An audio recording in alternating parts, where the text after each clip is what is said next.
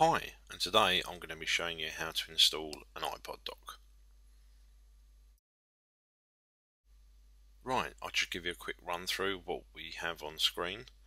The new TX-NR709 AV receiver, along with the DSA4 and the UPA1. The DSA4 is the larger dock on the left hand side and the UPA1 is on the right hand side. We're going to start with the UPA1 because this is the simplest one to connect. As you can see, we're on the back of the 709 and you can see the UPA1 in the top left hand corner. Right, here we go.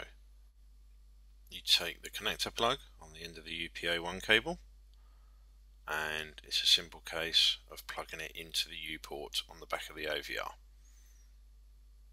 It does require a firm press to get it in there, but that's it.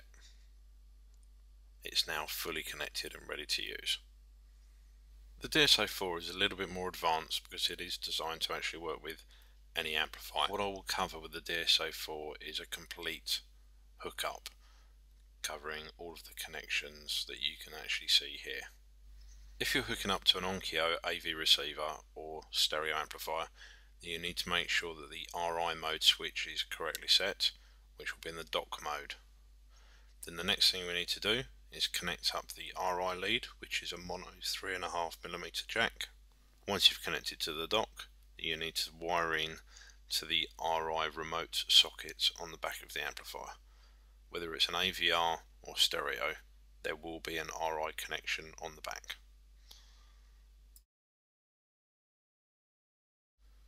The next lead we need to sort out is the component lead. Again, it's on a 3.5mm jack on the back of the DSA4. Make sure it's pushed firmly all the way in. Then with the other end to the component input on the back of the AVR. This will allow the on-screen display and the titling to come up on screen. Now we're going to connect the composite video and the stereo left and right.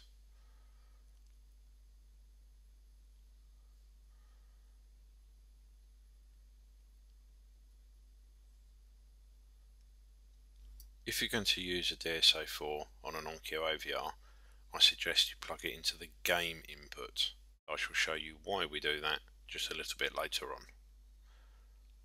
Now when that's fully connected, both analog left and right and composite video, and now all that's left is connecting the power and we're ready to go. You wouldn't normally connect both the composite and the component all at the same time, but I've just done this to show you on this video what you can actually connect to what. And there we go, that's the DSA4 all wired up.